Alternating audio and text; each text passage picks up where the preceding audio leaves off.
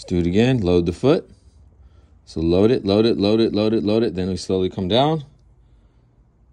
Good. Come out of it. We're going to keep doing it. Try not to lose this here, okay?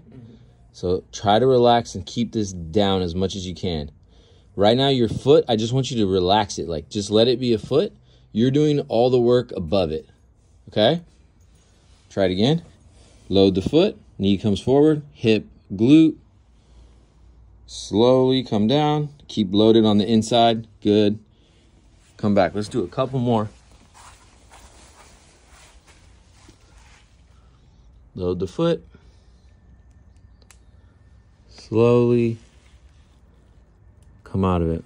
One more. Load.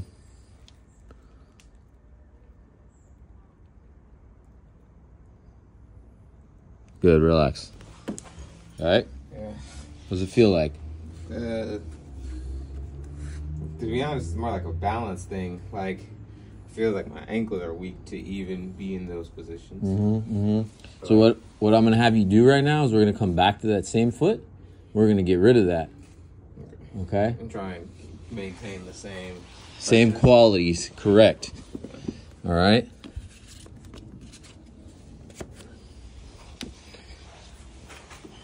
Good. Just allow that foot to do its thing, okay? Ready? Let's load it. Load a little more, good. Yep, and then just come down. Good.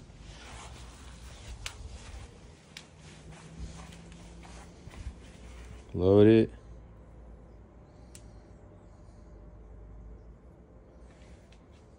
Good.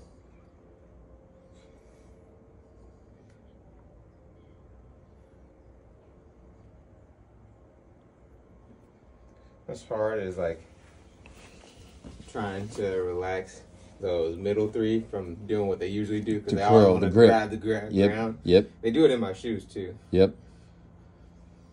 Whenever I feel that feeling, I know I'm running slow.